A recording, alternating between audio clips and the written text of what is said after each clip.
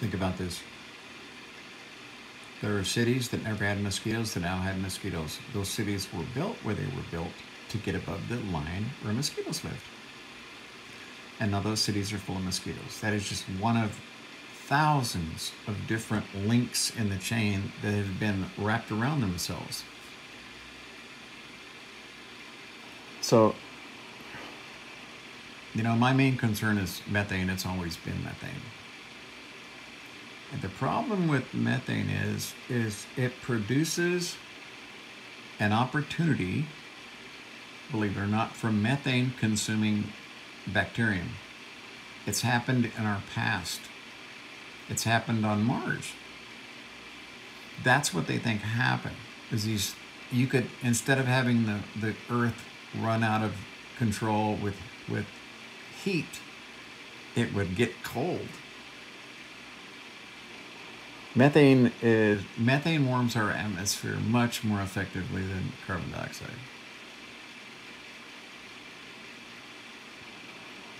But these little creatures might just go, this is a really nice place. We like this. There's plenty of methane here. We have to be careful that as the upper part of the planet thaws and methane becomes readily available, that we don't have mutations that create bacterium that like to consume methane. It would be nice if we have one that produced, that like to eat carbon dioxide, but then that could also run out of control because carbon is the basis of life for us.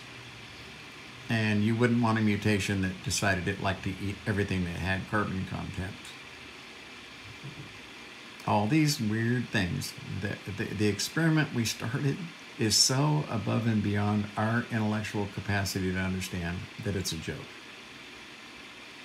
We don't have supercomputers that can tell us all of the different links and facets of the microbiologies and how those, biological economies relate to each other. You can't rob Peter to pay Paul in nature. She refuses to play that game.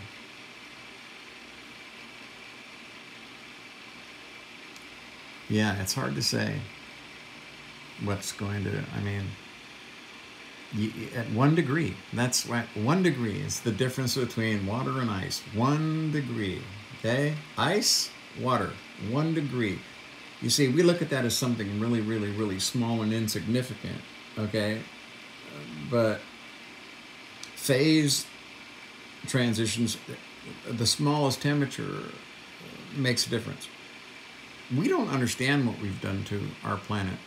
And 30 years from now, we'll have a better understanding because of the lag in carbon going into the atmosphere versus reaction, okay? It takes 30 years, basically, for the carbon going into the atmosphere today to have its accumulative effect in 30 years. Got that? We don't know what's going to happen. I can tell you physically what will happen. I can grasp, methane hydrate deposits, the thawing of the permafrost, what causes it, the feedback loops, why Thwaites is endangered. I can give quite a spiel on it because it's what I've been studying for the last, 35 years. When it comes to life, man, no.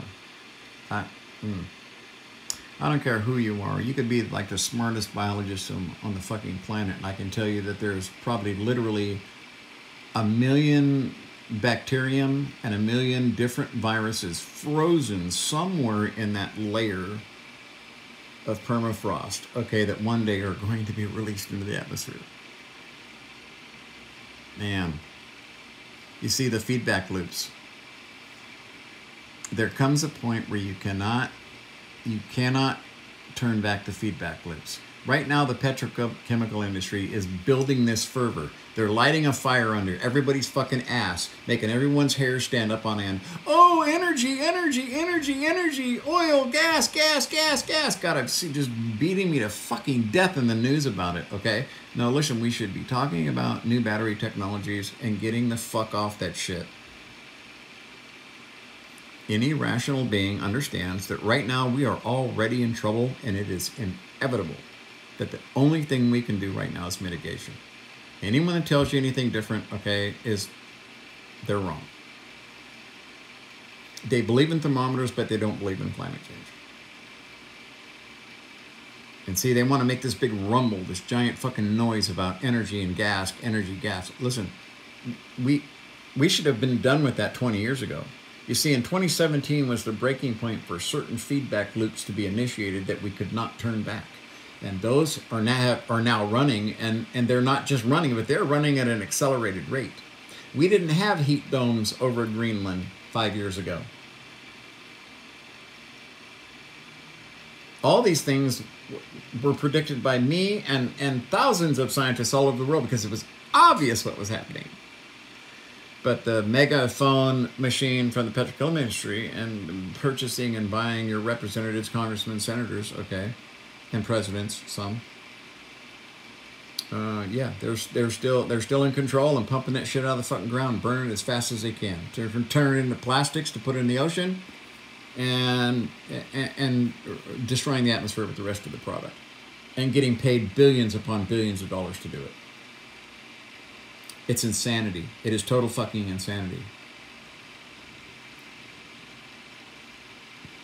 It's an experiment that we started. We don't know. You see, when you think about mosquitoes, we're always down here. And so we're going to build, Nairobi up here.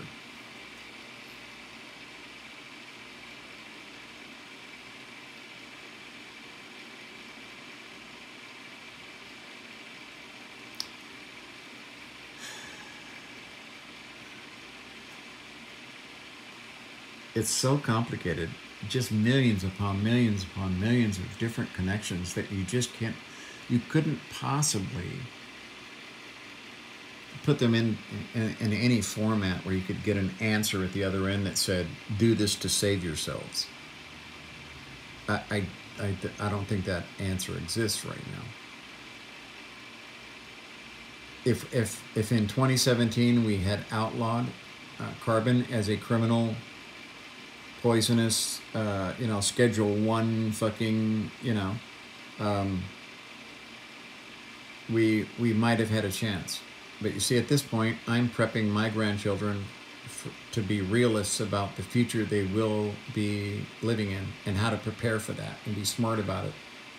Where to be, what to go, what to, how to at least try to live a reasonable life. Because they are not going to inherit the world that we did. So, yep. The biological part of this, the physical part, easy to understand. It's simple numbers, physics, real easy to understand. When glaciers melt, and this population gets all of their water from glaciers, and this glacier has now decreased by 67% over the last 40 years, then you know that it's only a matter of time before this entire population of 50,000 people is going to have to move. Where are they going to go? Who's going to accept them? Who's going to help them? Oh, fucking town, city, culture, civilization almost, you know what I mean? Some of these Andean cities will be fucked. Any place, India, a lot of places get their water from glaciers. What happens when that stops? Everything is so complicated, it just can't be done.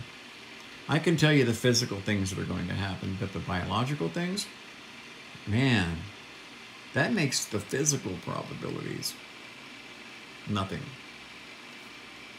What could happen biologically to eliminate us is probably a greater threat than just more water.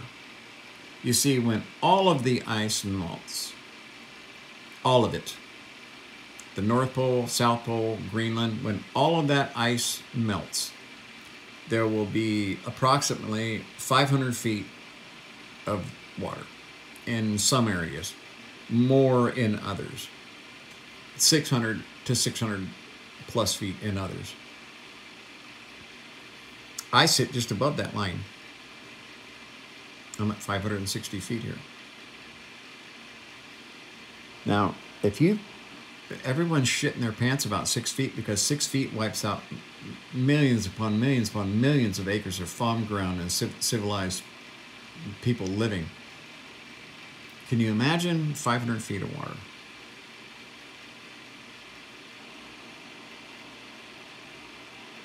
See? That's a scary fucking thought. So, right now, unless we get some sort of miracle technology or help from outside, yeah, the human race is going to alter significantly. It's going to change significantly if we survive at all. But the outcome of this experiment, I see is not going to be good no matter what. We started it, and we denied that it was running, actually. We let it go in the lab, a very dangerous experiment. We let it go in the lab year after year. Everyone knew it was fucking dangerous, but for some reason called money and greed, you know, gotta have that fucking yacht, gotta have that second home in the Hamptons. Yeah, human nature. Human nature is the X in the equation. It's really an unknown. You know what I mean? God, we fuck shit up so fast in so many ways. So many bad choices, so many bad decisions, for the exact same reason: money. Now, is that not the animal? Is that not the animal? Yes, it is. That's the cheek pouch animal that's just shoving the hands weren't enough. An armful wasn't enough. They had to develop big old cheek pouches too, so they could just can't fucking get enough. Yeah, the experiment's running. The outcome I don't see as good. This is why I tell people don't sub to my page, because this is what you're going to hear about. As long as you come here and watch videos, I will be talking about this.